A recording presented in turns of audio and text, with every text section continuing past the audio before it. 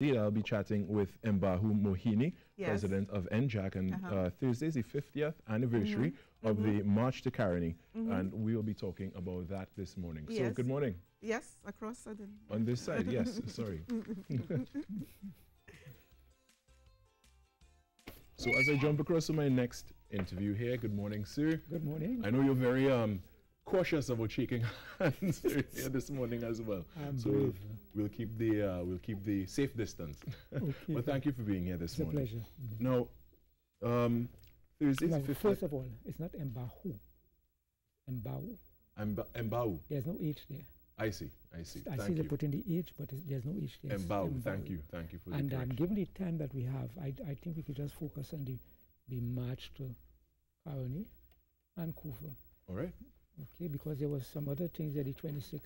When I realized it's only 7 minutes, I need a little attitude to put things into perspective, and I would want to say, possibly just something very brief about His Excellency Chief Servant Makandal Daga,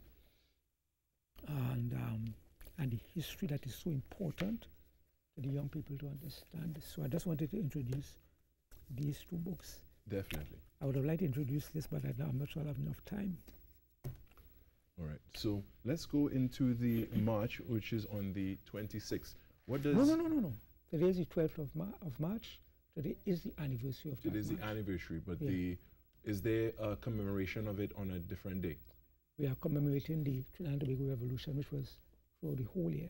Right. One of the major events we have would be a 2-day conference up at the University of the West Indies, which is being done jointly with Salisis. That is on the 20th and the 21st of April. All right. And what is the topics that you're going to ventilate for those conferences? To be honest about it, I am on the committee, but I don't even know. I can't go into the topics because they handle topics, we handle topics. Well, let's go into the history a little bit. And what I'll be dealing more with is 1970 specifically, as it relates to the March to Caroni, because it was more than a march. It was a march with a purpose. And what was the purpose of it? To unite Africans and Indians for national unity. It was a national unity march. And there were a lot of, for example, His Grace at that time, Archbishop Anthony Pantin, promised to march. But there were those, because we were engaged in a movement against the colonial structures that were still involved, they put a lot of pressure on him not to go. He withdrew, apologized, and the rest is true. Now, for the commemoration of this march, as you rightly mentioned, it was a march to unify the peoples. Yes, and to eradicate the racism that was so embedded and is once again embedded in our country, where people vote so much on the basis of race.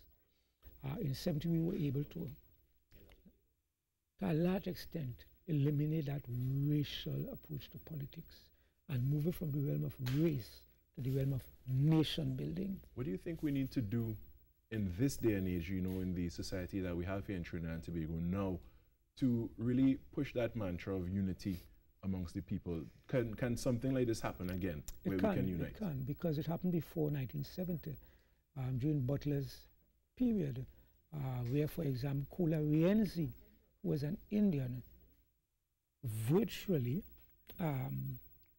caretakered Butler's union until he came back out from prison. And when he came back, he handed it back to him. Right? So back in those days, there was that greater sense of unity. But what happens is that for political gain, parties engage in race politics. And unfortunately, we are out of time. We do have to take a short break and come back with more. I want to thank you, Embahu, for joining us this morning. I'm going to take a short break and come right back. Stay with us.